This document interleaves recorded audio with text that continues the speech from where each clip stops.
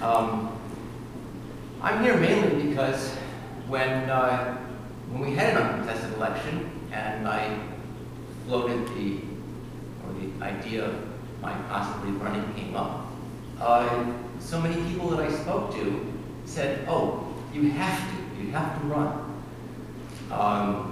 These are people who know me for years. These are people who have been actively involved in town government.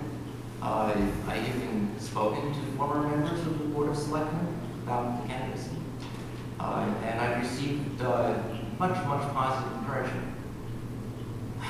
The motivations that lead me to even thinking about doing this, having been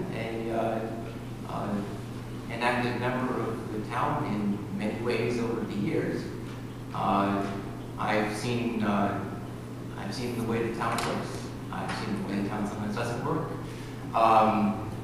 And I perceived a need for more transparency, which just means government being open, accessible, communicating, involving citizens early in the process and every step along the way. And those are sort of things that I would be looking to do. I can't tell people to do them, I just lead by example. But just because that's the sort of person I am, I cannot be other than what I am.